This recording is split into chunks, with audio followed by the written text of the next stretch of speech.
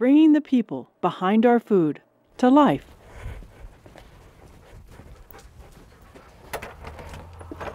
I grew up on a farm. My parents still have a farm back in Michigan. I grew up on a dairy farm, actually.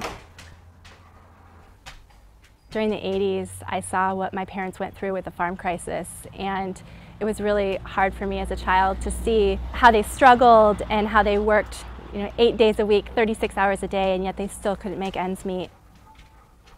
When I grew up and I had a chance to make a decision about what I wanted to do, farming seemed like something I wanted to really work on, because farmers are folks like my parents who are the salt of the earth, and they're working like mad to feed our communities, and yet for the most part they're not making even a living wage. And so my roots essentially took me to the issues of farming and community organizing and becoming a farm and food activist. Out of college, I had the opportunity to go and work for the Michigan Senate as a legislative aide.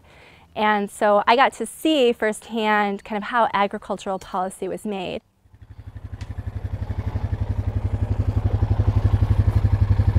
Agriculture really has been in my blood all my life. I was my dad's hired man until I went off to college, and then on the summers I'd come back and work on the farm. I didn't know that I wanted to be a farmer until I started really paying attention to farm and food issues. And I have been everything from a vegetarian to a vegan to a meat eater before being a vegetarian, and now I've circled back, and I consider myself a humanitarian because I now eat meat that I raise, or I know how it was raised. I have always loved pigs. When I was a kid, I wanted a pig so bad, and my dad would not have any of it. See, it's a never-ending process. Usually what we'll do is just leave the hose running for a while, and we'll have a mud bath. Poor Gretel. So hot, huh? It just helps them to keep cool when we get these first few hot summer days. I had a chance to spend a considerable amount of time in Iowa with Paul Willis at Niman Ranch Pork Company. This might be just a lost cause for the time being. Just let her have a mud bath. It was such an enlightening experience to me. I guess I didn't really know that pigs could be raised that way. He raised them outside, and he farrowed outside. The pigs were never confined. And so that particular experience rekindled my love affair with pigs.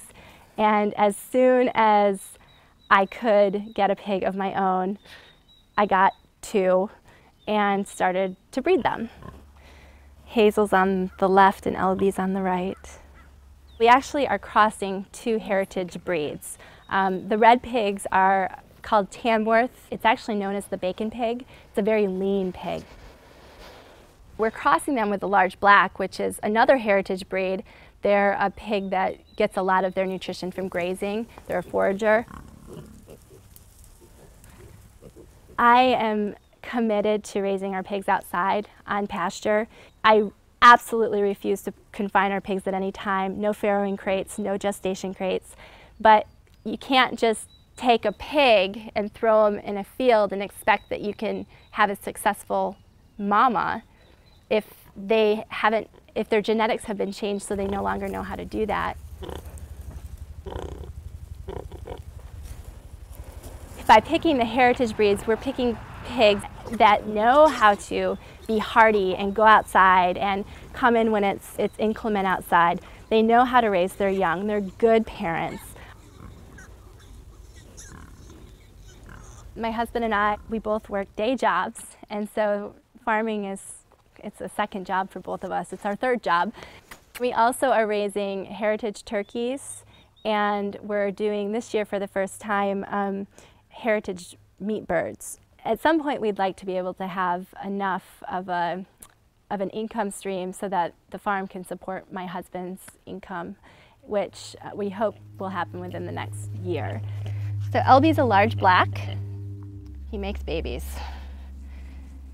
LB is the quintessential making bacon. That's the only thing he's supposed to be doing. And he's just an absolute love.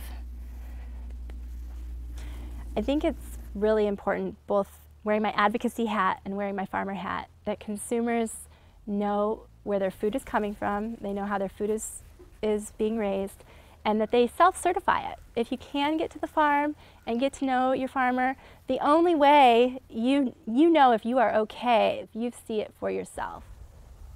You can't always trust third-party certifications. You are shedding. The lawmakers want you to think that if you're not a farmer, that you don't have a say. But the truth is, consumers have a stake in agricultural policy. Without consumers, farmers wouldn't exist.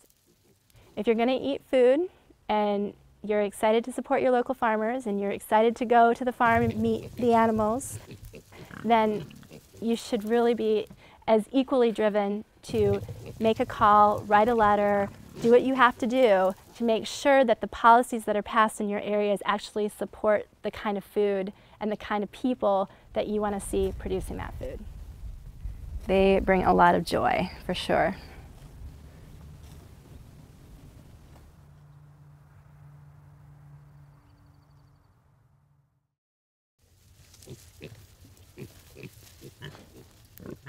The pigs that turn into pork that you buy traditionally at your supermarket are pigs that are raised in barns with lots of pigs, and so it's economies of scale.